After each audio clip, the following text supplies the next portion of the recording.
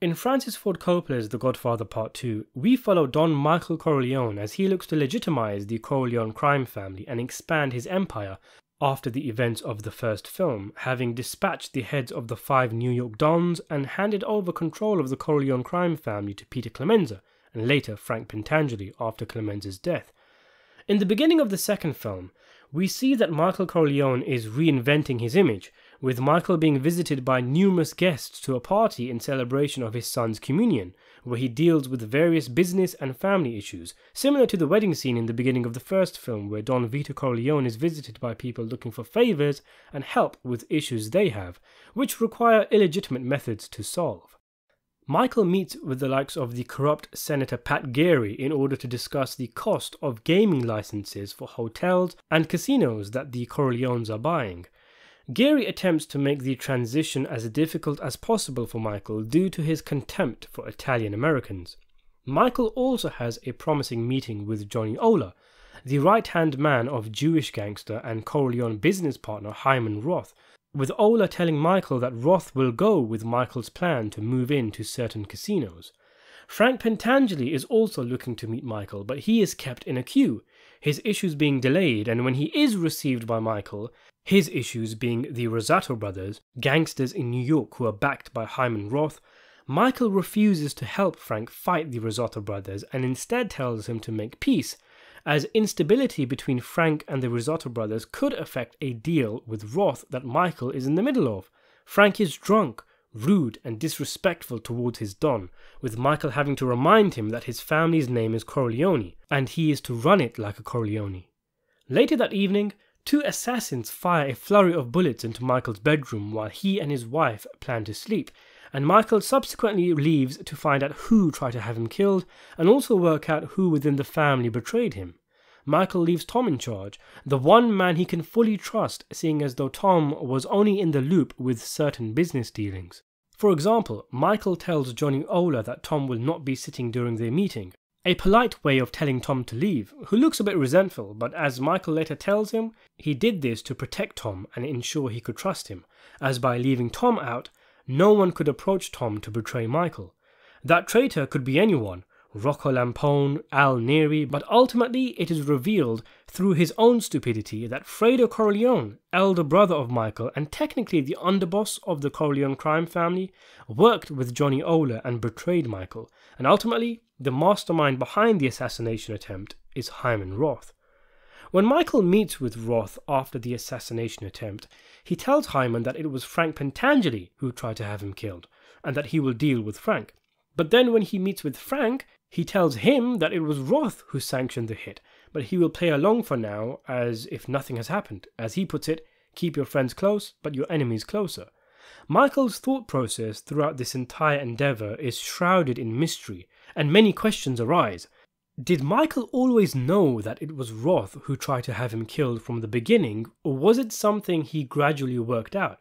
Did he realise by the time he met with Pentangeli, or was he still unsure at that point? Was the investigation more to work out who the traitor within the family was, as opposed to the man behind the assassination attempt? There are many questions, and the one I wanted to focus on today is how exactly did Michael come to realise that Hyman Roth was behind the assassination attempt? Of course, there is the classic scene where Hyman, lying on the sofa, sick and tired, gets up and confronts Michael after Michael asks who had Pentangeli killed. Roth makes a big speech about having a protege called Mo Green who he loved and who was killed, and as we know, Michael had Mo Green killed in the first film. Here, Roth essentially lays all bare. It's the only time in the film where he becomes emotional and the facade is lifted, and we finally have confirmation that Roth was indeed behind the hit. But the film implies that Michael had already worked this out before this scene takes place, hence him confronting Roth about Pentangeli in the first place. So let's examine the evidence and work out just how Michael knew it was Roth all along. Before we begin, be sure to subscribe to the channel and hit the notification button for more videos. You can also support the channel and receive exclusive videos and early access by becoming a channel member. Now, before we really dig deep into the evidence available, A man as intelligent and as cunning as Michael could deduce who was behind the hit simply through the power of deduction. I believe that Michael was almost certain that it was Roth who tried to have him killed just after the assassination attempt occurred. That was almost a certainty. The actual questions he had were A. why Roth wanted him dead, and B. who within the family helped. And even then, I think, even subconsciously, he always suspected Fredo, even though Tom Hagen was the one person who was actually ruled out. But sticking with who was behind the hit, the film establishes 4 antagonists for Michael in the beginning of the film, based on the 4 visits he gets. And as Michael tells Tom, think as people around you think. So let's think as these 4 visitors, and discuss who actually has anything to gain if Michael dies. The first is Senator Pat Geary, a man who accepts people like Michael are here to stay, but he loathes them, and intends to squeeze as much money out of them as possible. But could Geary have been responsible for the hit? Of course not. He may act like a big shot, but to borrow a line from Hyman Roth, he's small potatoes, and it doesn't take much for Geary to end up in the Corleone's pocket. Geary would have no real motivation, no real connections, no real power to do such a thing, and he shows Michael all of his cards during their meeting, his confidence and sense of superiority a massive weakness. Another visitor was Connie, Michael's sister, who resented him for killing her husband. And I'm not going to waste your time going through reasons Michael could strike her off his list. At that point, Connie was just a compulsively spending bimbo who wasn't even around the family enough to plan Michael's murder. The third suspect is Pentangeli, and given his meeting with Michael, he would be our main suspect, and it's likely viewers of the film were shocked the first time Michael told Frank that it was actually Roth who planned the hit, who at that point I'm sure many people didn't even suspect.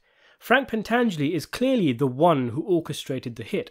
He was angry with Michael for not helping the family in the fight against the Rosato brothers. He felt that Michael had abandoned his people, suggesting he spends time drinking champagne high up in the Sierra Mountains. He is deliberately insulted by Michael by having to wait to see him. Michael is impeding on Frank's family's safety and business, and while he is talking to Michael, he gets up and talks to Tom mid-conversation, much like how Fredo did in the first film during the Mo Green sit-down, which could be a deliberate red herring with the film pseudo-foreshadowing Frank's betrayal.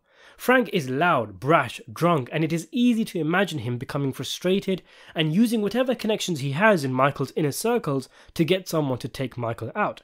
He literally says to Michael, pointing accusingly, "I want to run my family without you on my back."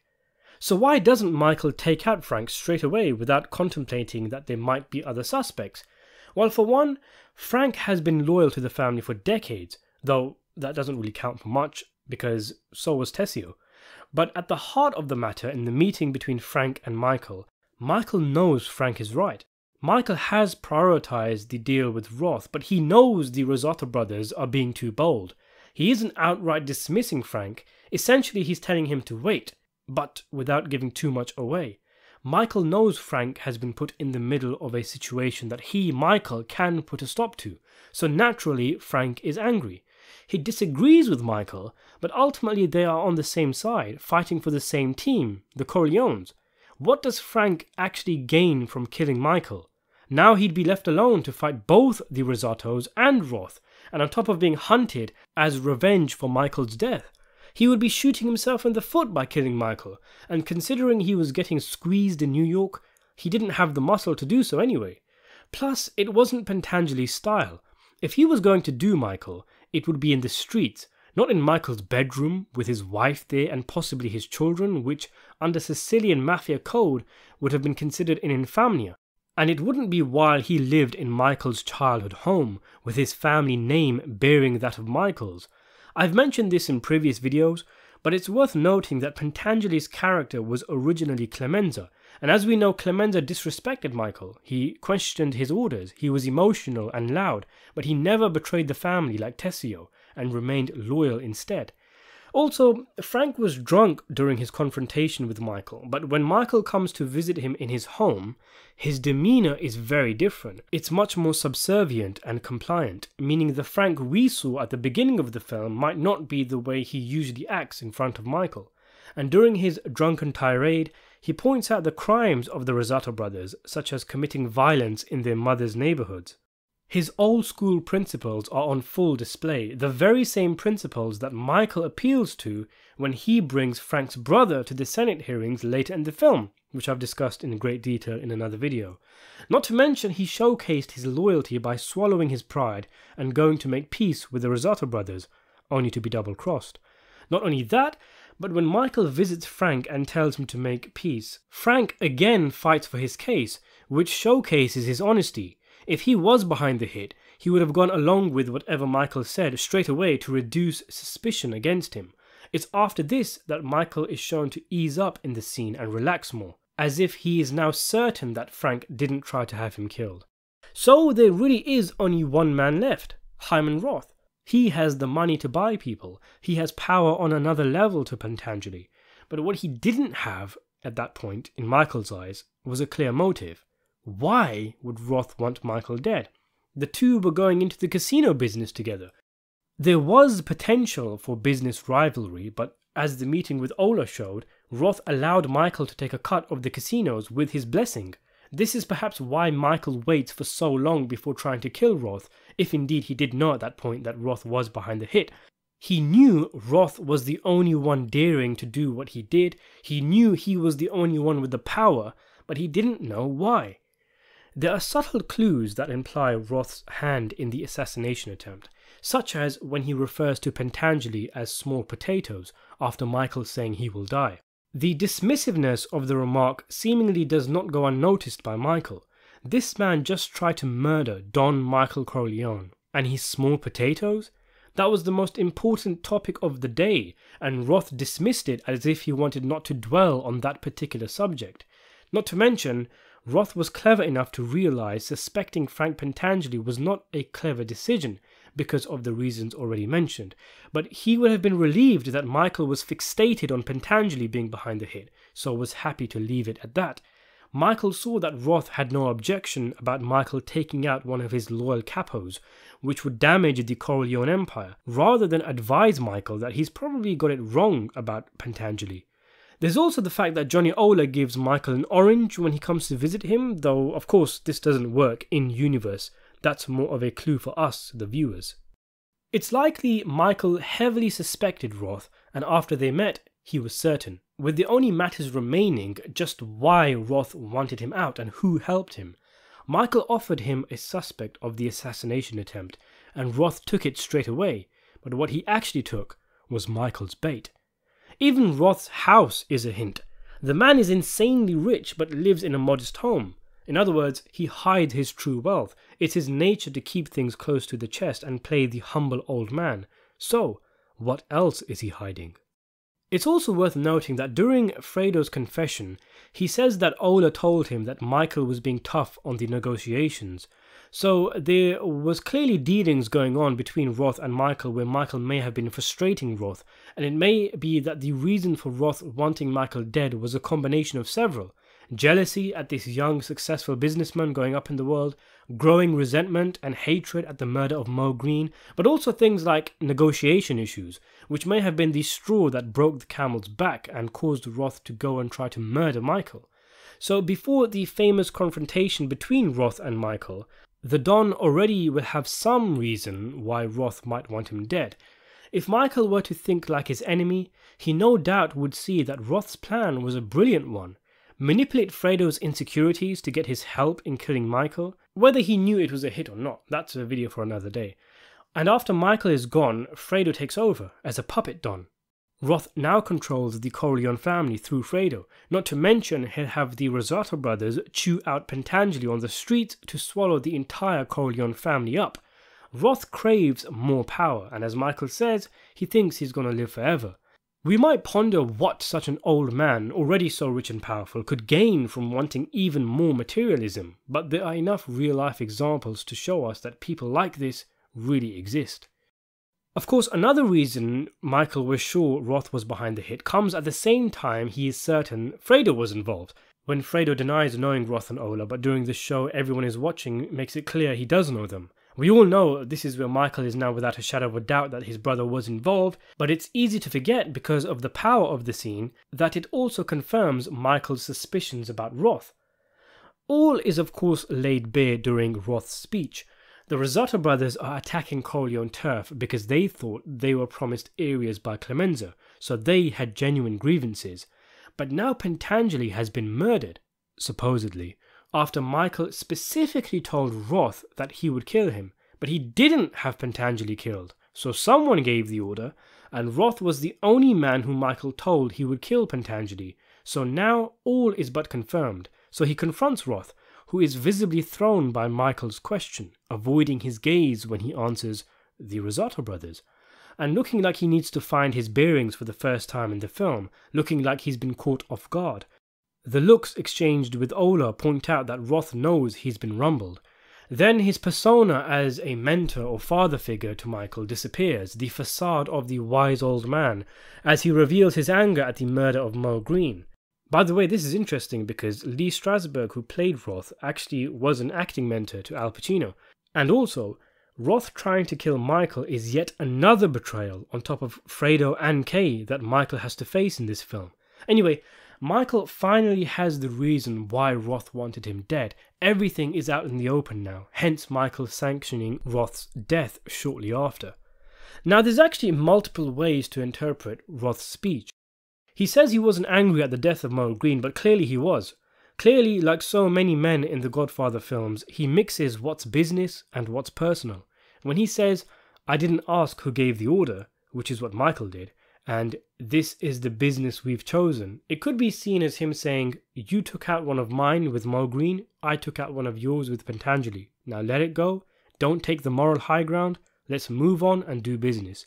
Which does bring up another question, which is whether Roth still intended to have Michael killed after this, which I guess is debatable, but I think the consensus is that somewhere down the line he would. In fact, he was probably waiting for another opportunity all this time, waiting for Michael to lower his guard after the first assassination attempt, waiting for him to put his $2 million in for the deal, put in his connections, and once the deal is done, take him out. And again, Roth's true intentions are suggested when he gets a bit emotional at Michael not bringing the money, and him later knowing that Fredo has bought the money, suggesting he's been spying on Michael, and now that the money is in Cuba, Michael isn't needed, and another assassination attempt on him could be imminent. In reality, Roth talking about Michael putting his briefcase on the table with the $2 million would have been all part of the ruse. Roth would have never let the murder of Greene go. He was clearly still emotional about it, and somewhere down the line he would have gone after Michael again. Perhaps the $2 million wasn't even important to a man as rich as Roth. After all, why did he then try to have Michael killed before the Cuban deal? Perhaps the answer to this lies in the fact that Roth is based on the real-life kingpin Meyer Lansky, who is thought to have gone broke after Fidel Castro kicked out the mobsters from the Cuban casinos. So maybe Roth suspected the Cuban Dream project would fail, and what he actually wanted was Michael's business. Perhaps there is a potential further layer to this scene, that though Roth was angry about Moe Greene, he was using Greene as a smokescreen in order to feign that he and Michael were now even. Roth was actually in a sticky situation. He had money invested in the Cuban casinos, but like Michael, knew that revolution could be imminent, and if that happens, much of his wealth would disappear. Therefore, he needed a contingency, and that contingency could be taking over the Corleone Empire. After Michael tries to kill Roth and makes his intentions clear, Roth changes tactics and tries to end Michael a different way, namely the committee hearings with Pentangeli testifying against Michael. On a semi-related note to this video, it's interesting that in a deleted scene we are shown that it was Clemenza who introduces Hyman Roth to Vito Corleone. I just thought that was interesting to mention, seeing as though Pentangeli was originally Clemenza, so the man who he introduced to Vito would eventually refer to him as small potatoes and set him up for murder. For more videos, consider subscribing to the channel, and thanks for watching.